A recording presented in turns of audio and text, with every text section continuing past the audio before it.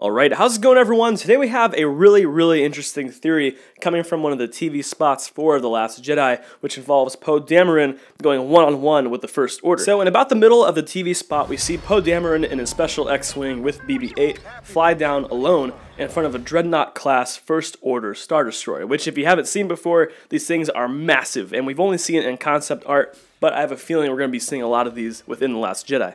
And here's the whole clip right now. Happy beats here, buddy. Come on. So good to have you back. BB-8, punch it!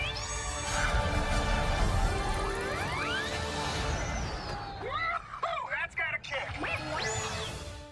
Now, if we go to the very beginning of the scene, we can see that there is no one else in sight, and it looks like he's alone. He closes his S-foils, and then prepares to launch really fast into the Dreadnought, but for what reason? So as we all know, Poe Dameron is now considered the best pilot in the galaxy, so he could be on a one-man mission to take down this Dreadnought, or to divert its attention from an impending attack from the Resistance.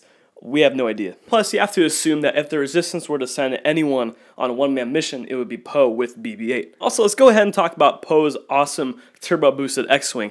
Is he going to be the only ship that has a turbo boost in the back, or are other Resistance fighters going to have it? I'd love to see the Millennium Falcon have it. That'd be so awesome, just having that thing zipping away. And plus, that means it could probably make the Kessel Run probably in like 8 seconds instead of 12. Yeah, go ahead and let me know what you think in the comments below. Is Poe on a one-man mission, or is he not? This just looks so strange that one lone X-Wing would be charging towards a Dreadnought like that. For what reason?